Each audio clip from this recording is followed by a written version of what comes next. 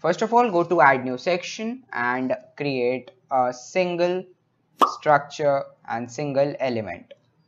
Now you have to go to these 9 dots and you have to search for advanced tabs, and then you just have to click on it and drag and drop it here. Now it would load for a while and then you will see a default template like this. Here you can see there are 3 tabs, tab 1, tab 2 and tab 3. And you can make it something like one tab shows laptop, the other tab shows mobiles, and the third tab shows the other electronic accessories. But right now we already have given a section for it and we don't want to do that. So let's go ahead and just do the things which I told you before, that is adding a list of the recent products and adding a list of the best selling products. Now as we have to do this, we only need 2 tabs, not 3. So you should just go to your general settings section and then content, and then you'll see tab title 3. You just have to click on this cross button and it would load for a while, and then you would see that it has been removed. And then you can just go to these tabs and modify them like the way you need. You can also add icons, and for the recent products we can just use a home or a cart, whatever we like. We can use a cloth or mobiles, right? And yes, we can just insert it. And then what you have to do is you have to just go ahead and remove this sample text, and as you can see it has been removed. We can go ahead and rename the tab as recent products,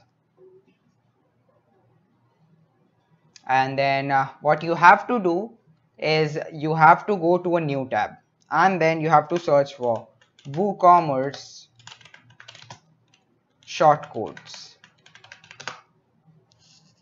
and here you will see this docs.woocommerce.com, and then you have to just click on it.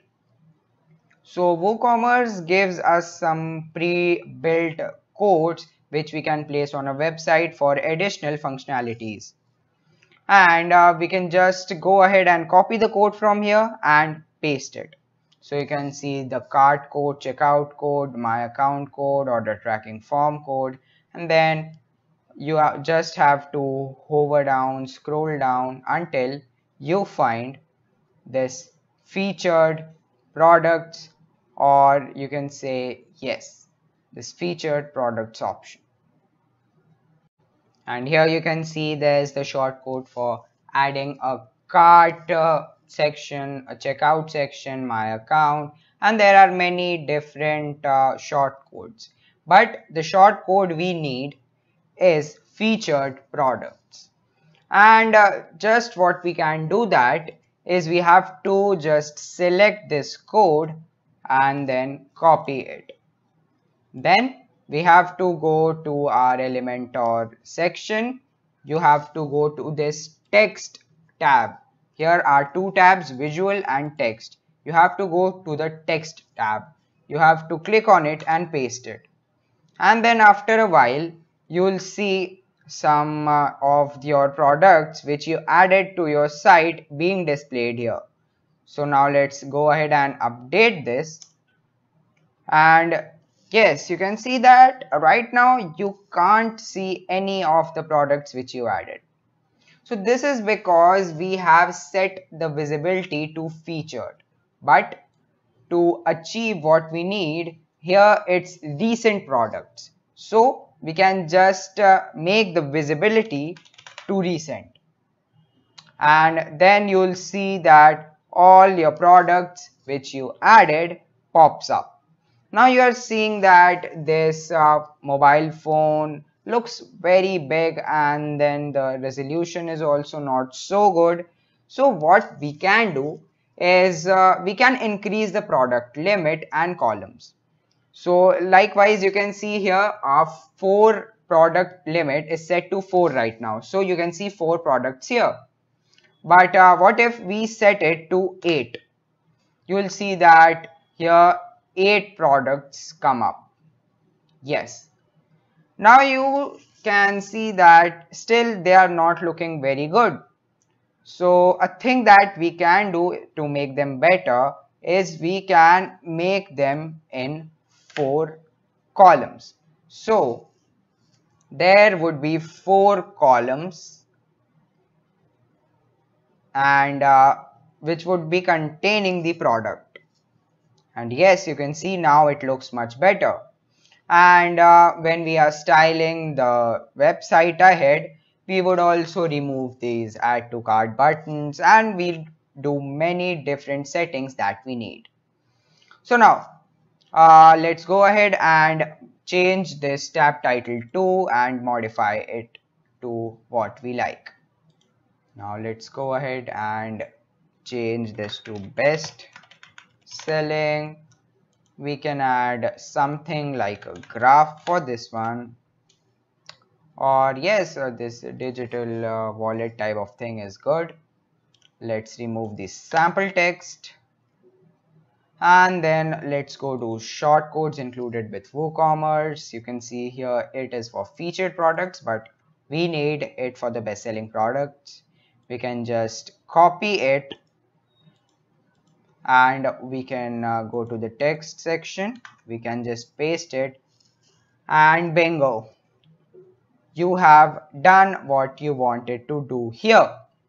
If you go to this best selling section, you would be seeing this Samsung Galaxy M21 or whatever products you would have added. But if you update it and go to your website in another tab, you won't see anything in this best selling tab at first, because you haven't sold anything right now. So how will it update and come here?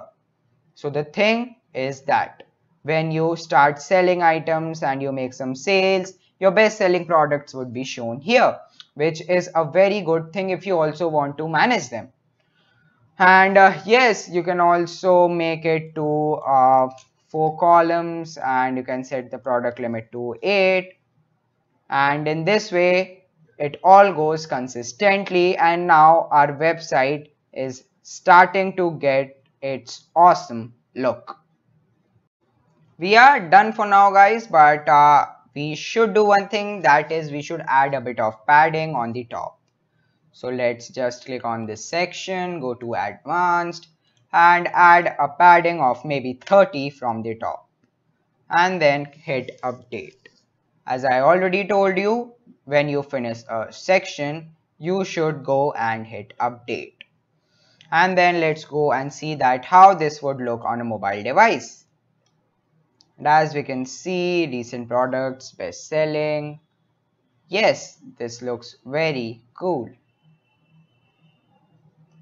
And when we remove these add to cart options, it would also be starting to look very awesome, and it would also not take much space on a website. When someone is scrolling, he can just scroll through one object, the second object, and he can also see their price and everything.